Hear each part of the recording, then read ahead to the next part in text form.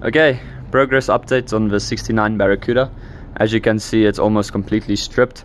There's the front Jaguar suspension, there's the rear end, hood and quarter panels.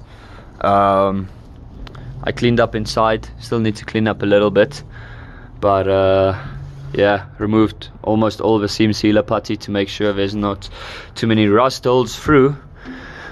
Removed all the insulation underneath the dash and firewall. I left in the asbestos or whatever that is for now. But speaking of rust, as you can see, we do have a little bit of rust. I also stripped the doors, they're inside. I'll show you in a bit. The bottom is rotten through and fiberglass repaired. Now if your doors are rotten through, chances are there's rot some other places as well, and I have found some. I'm not sure if you can see this on camera, but here is a seam running a line all the way through there, which tells me they welded in new sheet metal in that part. You can see it's a hole there, there's a little one there, and on the other side can't see any patches in here, but there's a hole as well. And as you can expect, they patched it down here because these parts usually rot out really quickly, but it's nothing too serious. The thing is, I'm not gonna continue cleaning up this body. I got a, how can I say, a lead on the other Barracuda, the purple one. It's like the only other one in Namibia, and I'm gonna try to get that one for a decent price. It only stood in Windhoek, so it doesn't have as much rust. Like, not that this one has a lot of rust, but that one has even less rust, especially in the quarters here at the back. So we'll see. Once I get that one, I'll let you guys know how much I paid for all of this in the end, and then we can decide which body to use. The thing is, this is a 69, the other one is a 68. Now most of it is the same. The only thing that's different on the 69 is it has square reflectors here, where on the 68 it's like a little round indicator thing. Same with the front quarter panels. The taillights are different on the 68 versus the 69, but they fit the same hole, they just have different lenses. What else?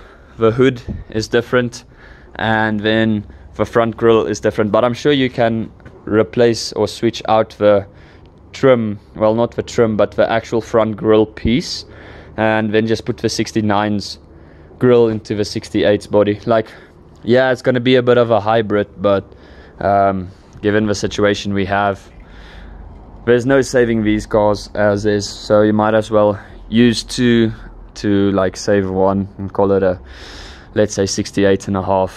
But yeah, I'll quickly show you the doors, how I stripped them, and then you can see the bench saw is there. Wait, let me quickly show you.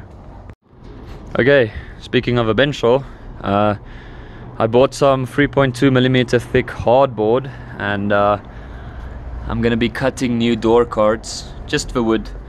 The cards themselves are actually in a really good condition, surprisingly. So I'm just gonna remove these staples and the material from it, trace this, cut new hardwood or whatever you want to call it, and redo them. So that should be easy. It would probably be like an afternoon's work. So yeah, now we can get on to the doors. Okay, sorry for that dirty hand, but here is the doors stripped. I'll show you guys how I did it somewhat. My advice to you is don't do this unless you really have to. It takes about 3.5 hours per door, and it's very exhausting and frustrating. But yeah, they're stripped. They're looking pretty good. Just a little bit of rust. Let me show you. In here, you can see there's some fiberglass repair and all that. It's not that bad. It's about the entire length of a door, but it's not down here on the lip, which is good. Now, the reason that is because obviously back then they didn't spray the insides of a door or galvanize it or have proper seals, so water and stuff that got in rotted out. But the thing is, here you can see it's rotten out a bit higher up. Usually they'll rot down in the lip, and that is because here in Southern Africa back when these cars were made, there was barely any tarmac around.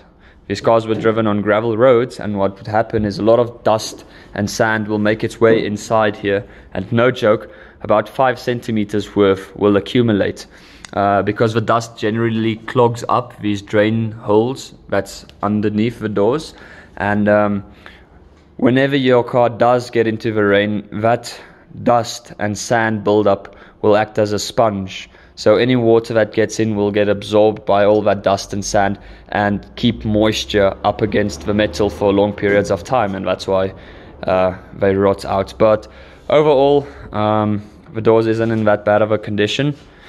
Here is the parts that are removed. My advice to anyone wanting to do a project car, doesn't matter what car it is, but keep the stuff separate and organized. Don't strip a left and a right and just chuck it all in one box. It's going to be a major headache figuring out what goes where once you start putting it back together, and that goes for small things as well. Get yourself a lot of Ziploc bags. You'll need about 100 if you want to be really organized. These ones are nice because you can write on it. So anything you take off, put it into one Ziploc bag, write on the bag what it is. So this would be, for example, this is driver side. So this will be driver side door mechanisms and whatever. This will be passenger side door mechanisms. So that way, once you start putting it back together, you can just go like, oh, here is passenger side, and there you go. So that really helps out. It saves a lot of time when you start putting stuff together, especially with bolts. Don't throw all the bolts into one box, because then you don't figure out what goes where. This way it's nice and organized. Anyway, my advice for taking the doors apart. First, you want to start by removing everything you see here. All the bolts, all the Phillips head screws. This one's is a bit tricky for the latch. Just remove them and let the latch dangle a little bit. Then you want to continue over to the side. Remove this grommet. I think there's another one, yeah. Remove this grommet, and also remove this grommet. Then you can remove the little screws here for the latch. Obviously remove these little rubbers that are here. Once everything is loose and removed inside, the first thing you want to do is you want to push out the window a little bit. Well, in this case it was this way. So you want to get the window out a little bit, so that you can slide, where is it, the winder off of the window rail, which is in this bag. So once you slid it off the rail, you can take out that whole slider. Then you can have some more space to work. So for the door latch, there's a little plastic clip that holds that rod in place. Unlatch it. In here, there's more clips that holds all the rods in place. Unlatch them as well. Then what you want to do is you want to move the whole window out so that you have enough space. And wait, it's this side, sorry. And you want to remove the door handles and the lock. So there's just 2 little nuts you remove there. Also unhook the lever there once you remove the door handle. And then you want to remove the little slot. So it has like this retaining fork plate that goes in. Just pull it out. So once you have that out, you can remove most of the rods, and you can like tilt out the door latch. If you did that, push the window back in so that it doesn't damage. Then you can start on this bit for the little triangle window. You want to remove this bolt here to loosen it up, and then in this hole where you just took the grommet out, there's a little nut here that you want to loosen up, and there's a screw point which you can loosen up that completely. Try to get it out. It's a bit of a hassle because there's a lot of tension on this rail to get the position right. Once you remove those, here comes the most difficult part on these doors. You need to get one of those little ratchets and a Phillips head bit. I think it's a Phillips size 2 bit. You have to get your arm in here because the bracket in there has a little Phillips screw that holds the upright rail, and you need to undo that one. It's a bit of a pain, you can't see, and if you have really long arms it's hard to get it in there. But once you have that one out, there's an even more difficult one. There's a little grommet over this hole. Now inside this hole you need to stick in an Allen key. I can't remember the size of it, but anyways, there's a little Allen key screw that's right through there. So you have to stick in the key, get it, and unscrew it, and then catch the stuff underneath to get it out. Once you have that out, everything is loose basically on the inside. What you want to do then is, let me show you here on the window. Then you want to take a drill bit and drill out this grommet. Well, it's not a grommet, it's like a plastic rivet that pushes through, that holds the window to the rail mechanism. So you want to drill that plastic rivet out, and then also there's a little plastic standoff that acts as a bump stop or something. You want to remove that one as well. Once you have removed that, as you can see, there's a little rail here.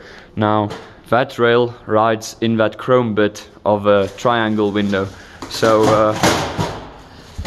whoops.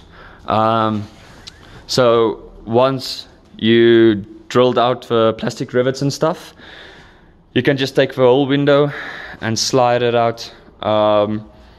Wait, sorry, before you do that, there's a little screw in here that holds these two pieces together. You want to remove it so that you can separate these two pieces, otherwise this will act as a bump stop.